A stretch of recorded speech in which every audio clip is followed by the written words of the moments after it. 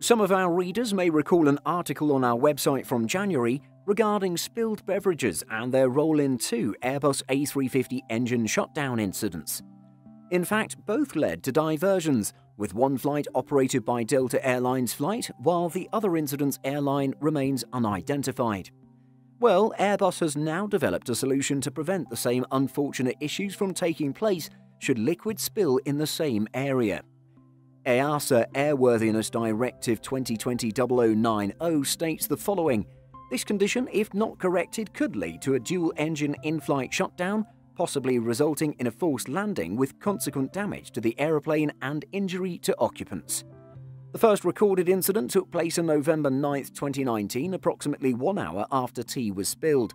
While the airline remains unidentified, an Asiana Airlines A350 flying from Seoul to Singapore diverted to Manila that same day due to engine issues. Several months later, on January 21st, a Delta Airlines A350-900 flying from Detroit to Seoul, Incheon, Korea, experienced engine problems. This prompted a diversion just 15 minutes after a drink was spilled.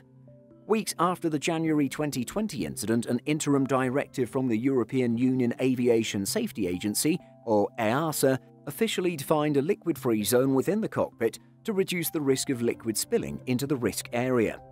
Subsequently, in April, Airbus developed a cover for critical controls in the A350 cockpit to protect them from liquid spillage. EASA has instructed all A350 operators to install the new covers within 28 days. This is how that same EASA Airworthiness Directive describes Airbus's solution to prevent liquid from getting into cockpit controls. Airbus developed Mod 116010, introducing a removable cover for the Integrated Control Panels (ICP), and issued the SB to provide modification instructions. This cover allows to protect the ICP completely, including engine master levers, thumb wheels, and rotary knobs. It's been over half a year since EASA took action by first declaring the liquid-free zone. Now, Flight Global is reporting that Airbus has redesigned the vulnerable area known as the Integrated Control Panel, or ICP. The new ICP is liquid-resistant and designed to avoid the risk to engine systems from liquid spills in the cockpit. These new ICPs are expected to be mandated by EASA. Other reports suggest that EASA has proposed a directive that would require A350 operators to install the new panel within 8 months. What do you think of this whole spilled beverage in the cockpit situation? Was it handled well? Was it a result of a lack of foresight by Airbus? Or is the blame squarely on pilots?